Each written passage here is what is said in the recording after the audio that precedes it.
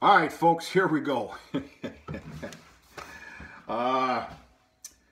25th of January, a glorious Monday. Actually, it wasn't too bad. It's about 6:45 p.m. Quite obviously, all the chores and doings are basically done today. It's pitch dark outside. It's been pretty chilly up here. We've had a couple of 0-degree, if not below zero wind chill mornings, but all is well. We continue to be pretty lucky considering what could be up here. All is well. So anyway, I'll freely admit this is round number two. Round number two for Milk House Talk for the 2021 AI sire picks. For this farm. I ended up doing it had to have been close to about a 30-minute video on Saturday evening after chores. And as it turned out, I ended up just talking to myself for 30 minutes. It's the first time that's ever happened to me. And no, I didn't press picture. It was video, but it was a froze video. But anyway, that nonsense crap doesn't matter. We're here to... Here to talk about this year's AI program and the sires that I'm picking.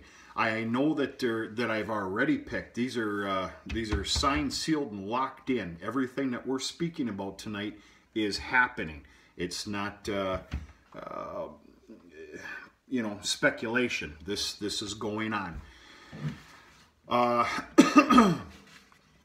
I'm choosing to do this sit-down Milk House Talk because I know that there's a lot of you that really appreciate the AI sires used on this farm. Whether it's for educational purposes, for your own well-being in your farm, which, I'd ask you to think twice to follow anything of my lead. I know about enough to get in trouble. But also for a lot of you that just kind of like to ingrain yourself in this channel, what goes on here, the doings, what goes into it, the list goes on and on. But anyway, I'm very excited, honored, and pleased to release to you my AI sires for this year. We're going to jibber jabber for 2 more seconds here, and then you're going to start seeing them. So anyway, cheers. I've been a good boy for the most part this weekend. I'm having a beer on this Monday evening. I think I have it coming. I keep looking at the minutes up on top, make sure this thing's recording. You need to understand that everything that we're about to speak of and I'm about to show you is all based around not only, of course, this farm's operation and calving needs. This is a cow-calf operating farm. I need calves to continue to help pay the bills, hopefully pay the bills. This is also, there's a lot riding on all of this.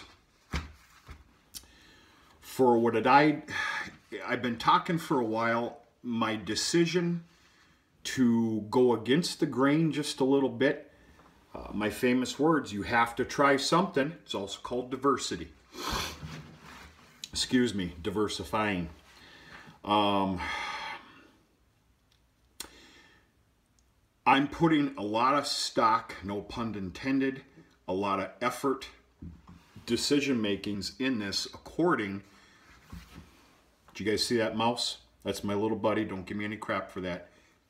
I got to take care of... There's a little nest in that red box behind me. Pay no attention to that. He is my little buddy. In fact, there's about 2 or 3 of them. I'm putting a lot into this for that sale for 2022, April 2022, and then of course we're going to be doing some talking here for the sale for 2023. I've decided to go that route, test the waters. I don't know if there's enough of a market up here to hold an on-the-farm sale. We're obviously talking about all AI specialty. I'm going to call it specialty breeding. Right now I have a vision of 10 bred heifers, 10 open heifers, and most likely 4 yearling bulls and 2, if not 3, well, the 3 would be 2023, 2-year-old bulls. So a lot of my decisions were based this year on these years to come.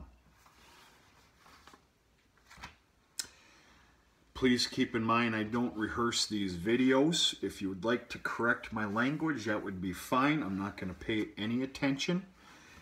I do this stuff shooting from the hip, and I'm happy of it.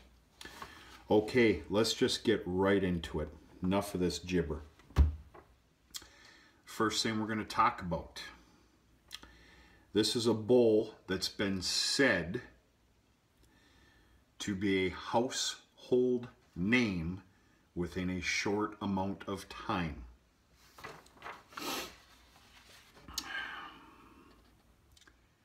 Iconic.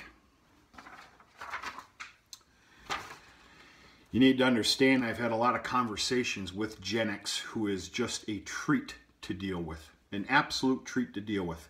Understand here, I'm not pushing products on you. I don't do that. I don't owe Gen X anything. They don't owe me anything except for a fine line of respect within business. Iconic. I'm going to tell you something right now. He's a little pricey. I'm taking a daily gamble, but I'm taking a gamble here, and I'm simply going with 5 units, straws, of Iconic. Right now, I need for everybody to do this right now, that I'm going to get at least 3 bull calves out of Iconic. All right, there's a method for my madness here. We're going to keep going with 2 more, and then I'm going to explain this to you. Okay, next is Ashland.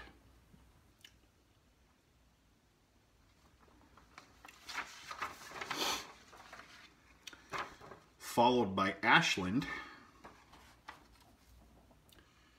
Turning Point.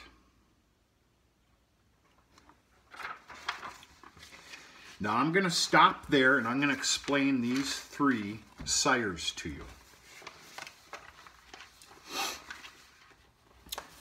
All 3 of these sires have been advised to me to be used for producing breeding bulls. Not only for myself, as everybody knows, AI or actual, I'm 2 years and 2 years and 2 years out, 2 years and out program.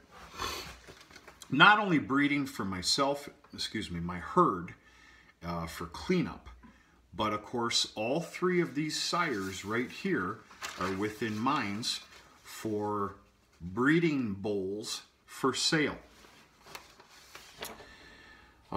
Pretty excited about this. Like I said, I bit the bullet on Iconic. I went with 5 units of him. He's extremely expensive.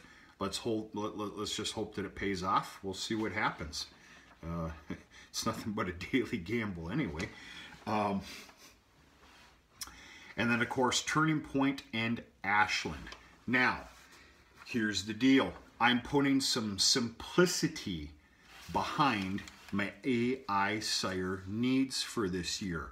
What I am not going to do, what I can't do, what I don't have up here is to use 10 or 12 or 13 different ones, which you don't want to do anyway.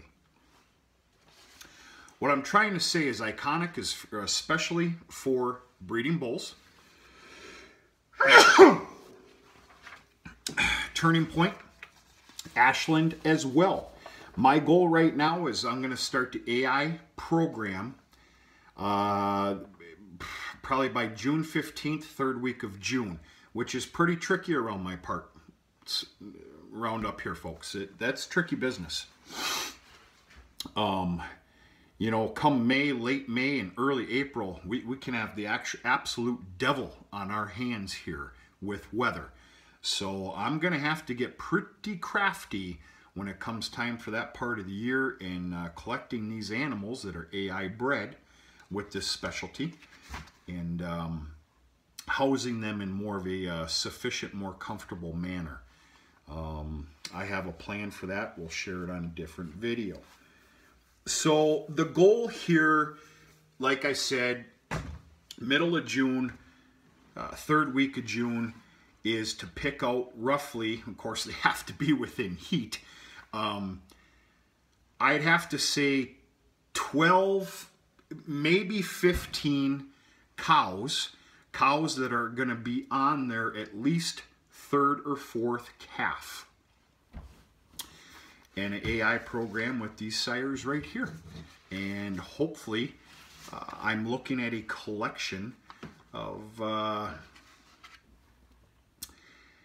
you know, when it comes time for spring of 2022, I'm looking for a collection of 5, if not 6 bulls. 2 are going to be for my own personal use. I can promise you that right now. The other 4 will be held for sale when these sales comes. Now, here's the perfect world of convenience. Turning Point and Ashland are also going to be used because they are very high-marked calving ease, high-marked docility, which is a big player for this farm, and a higher-marked preg check rating. Turning Point and Ashland are also going to be used specifically and solely on the heifer lot. Now these are both pure black Angus. You need to understand that I'm going to have anywhere from about 10 to 12, if not 13, pure black heifers out there. And then I have, well, I need to get my numbers straight here. It's going to be anywhere from about 20 to 22 black baldies. Well, we got a perfect world going here. My pure blacks out there, those are scheduled for the sale of 2022 in April 2022 as the bred heifers. I do want those AI'd pure black, and then of course my black baldies that I'm keeping for myself, I want those AI'd pure black. I'm starting to get repetitive here. I think you can understand what I'm saying. Anyway, cheers. Hope everybody's doing okay. Hope you had a nice weekend. I had to replace some windows today from the Packer game yesterday evening. No, I didn't have to replace any windows, but it was pretty close. Anyway, enough about all that. Okay, now we're going to go for another ease of convenience here. I got 2 more sires to cover. If you're a fan of the channel for any amount of time, you know that I have some red heifers out in the lot. One of them I'm immediately discounting. She's just not going to cut the mustard. I took a little gamble on her, a little chance on her. It just isn't going to happen without a miracle, and I don't see that miracle happening. But comes down to it is I have 6 breedable heifers within the heifer lot come this summer. And I haven't marked down my dates prolifically when all the heifer breedings or AI breedings are going to take place. I haven't gotten that far yet, but I really need to dissect the calendar for that. Because basically with some of these, with these heifers, I have in mind with this sale, and yes, I'm going to talk about this sale quite a bit. It's important. That sale is going to be held within the 1st or 2nd week of April 2022 to start. I want those heifers damn near a month away, the day of sale, a month away from calving. So anyway, between the heifers and the heifer lot, we're talking red Angus now. And of course I have, shame on me, I don't recall the count. Let's just say about, there's There's 5, 15. I think there's 18 red Angus within the cow lot. Therefore, I got 20 units of Marksman. Now remember, now I'm on the 2-year out and you're 2 years program and you're out. I've got all new AI sires starting this year, and almost everything that you see here is going to be used next year as well. I treat the AI sires just because, mainly because I keep back, I'm keeping back so many heifers these days. I'm basically treating my AI sires just as I am my regular cleanup bulls. It's 2 years, gone, unfortunately. I'm going to tell somebody, I'm going to tell you right now, I'm going to get off Mark for a minute here. Anybody, let's talk about prime cut. The calves that came out of prime cut are fantastic. I look forward to seeing his handiwork this spring as well. I'm not going to sit here and push a product on you, and I'm not going to brag about this, that, the other thing, but I can tell you this. If you want a for sure deal, I'm so stinking proud and happy with the calves being produced out of prime cut. Unbelievable. So anyway, that covers the red Angus, and of course I'm using Marksman. All right, now because I am a black baldy farm, I prefer to have the black baldies for many multiple reasons. Therefore, now granted, I got a lot of pure black on black breedings going on here this year, and it's of course for the sales, but and we're gonna get to that. I think I'm lagging behind in a certain area. We're gonna talk about that. But let's just talk about my other pure blacks for AI breeding. What do I need to make a black baldy? A Hereford. I have decided to go with Trust. Now I took it a little bit easy this year on calving ease. I've had some smarter than me people tell me, and it's well known, you got to watch all that calving ease business. You do that, you're going to end up with a damn herd of little cattle, and it's correct. For an example, Trust is not really a well sought after sire for calving ease. And of course, he's going to be going into anything that comes within heat that is a pure black out in my yard. So, anyway. The one area that I might be a little shy on, because of all the black baldies that I do have out in my cow yard, cheers,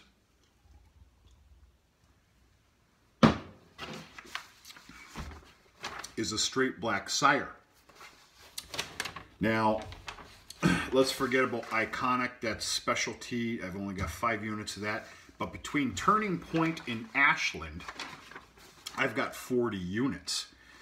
I don't think that that's going to cut it. If we're lucky enough to have an AI program that it just goes perfectly well, if I have to, I will end up having to get a little bit extra of one or the other. Because obviously I've got quite the collection of black baldies out there now, and of course I want the pure black to go into them. Goes without saying. So all in all, we have a total of 85 units here.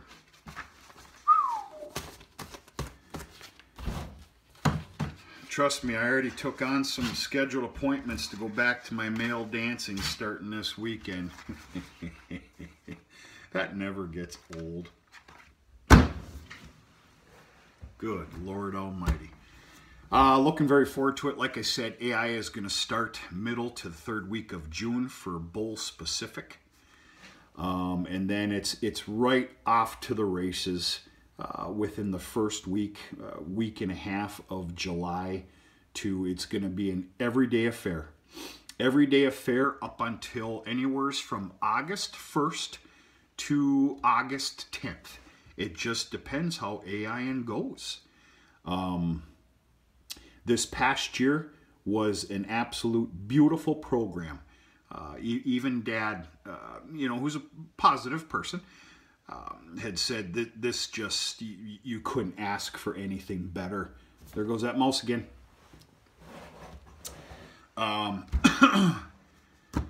There was some days we were AIing 4 or 5, 3 on almost a regular basis. But anyway, long story short, we ended up AIing 61 head this summer, which was a hell of a program. Not all of them took. Of course, I just made up my calendar for calf expectancy this year. And what I do is I take my gestation chart, where we put down all the breedings, whether it was a bull sighting breeding, and I need to see it. If the bulls are out and the bulls are on parade now, there goes another one. This is a little bit embarrassing. All right, I need to take care of those. Not tonight, though. If the bulls are out doing their job as cleanup, I'm here to tell you something right now. If I'm running the yards, which you know I do, the pasture systems, if I see a cow or a heifer within heat, I don't mark that thing down on the chart. I need to see an actual bull breeding. So what I did is I took the gestation chart with all the on-site bull breedings, and then of course all of our AI documents, and I made up the calving calendar expectancy for this coming year. And I'll be honest with you, it's very healthy, very good, but I do have a spring of 2021 call list, which I think maybe we need to get into someday here. It's made up of, the call list is multiple AI breedings, at least 2, and then a bull sighting breeding. If that cow or heifer if it's not carrying within the spring and doesn't have a calf, it's going on the immediate calling list, which means you have to get rid of it. I've been practicing a 2 strikes and you're out policy here for some time, and it doesn't take a genius to do the numbers, and that's a significant loss. You can't gamble on it, unfortunately. But anyway, we're getting off track. I have a great, I look so forward to this year's calving season. I really do. We got some big mamas out in that yard right now. In the next day or 2, we'll take a little walk out there after an evening feeding, and I'll show you some of them. Some of them you'd swear they're about to calf tomorrow, for God's sakes, but which isn't the best damn thing here. I'm not bragging about that. Anyway, that's it, folks. I really need to shout the name out, and I hope that I'm doing them some justice. I really do, even though I'm a little bit of a goofball with a goofball farming channel, which I'm proud of. This is about having fun, for God's sakes, and just enjoying life and things, and sharing a little bit of knowledge and education, if you want to use that word. Gen X. It's quite very obvious that I use the Gen X company for my AI sire needs.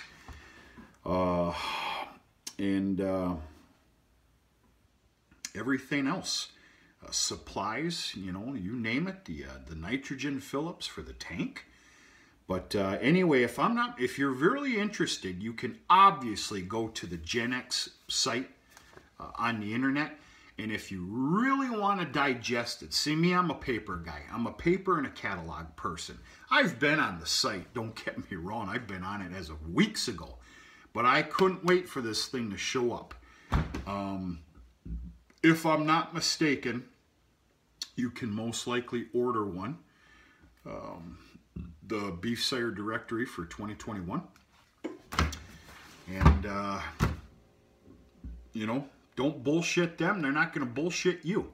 There's no other way to say it. So very lucky, very fortunate to deal with Genix. It's a great marriage. Mouse went by again. Yeah, you guys are getting taken care of tomorrow. And really helps this farm along. But one last time, I'm putting a lot of stock into this year's program for these sales that are coming up. We need to do another milk house talk in time to come with the expectancy of what I have coming this spring, which of course is within minds to this sale in 2022 as well. Bulls that were a specialty AI bred for producing bulls, and the list goes on and on. Anyway, not very professional, but I gave you the brass tacks, and that's by God what matters. I know that there's a lot of you that appreciate this. HV lineman, I hope this made your day. I know you follow the AI program extensively. I think you've used a couple of sires that I have, if I'm not mistaken, and I really like that. I think that's pretty special, pretty neat, and it's about sharing information, this, that, the other thing. But there's the brass tacks, and that's it. I don't know. That's it, folks. In a partridge in a pear tree.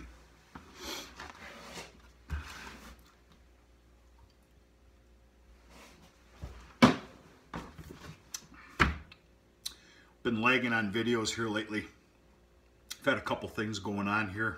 Nothing bad, just trying to keep up type stuff. But within the next day or two, we'll take a nice little walk within the cow yard and see how everybody's doing. So anyway, folks, I hope you enjoyed. Hope everybody's doing okay. And we're going to talk to you sooner and later. Have a good evening.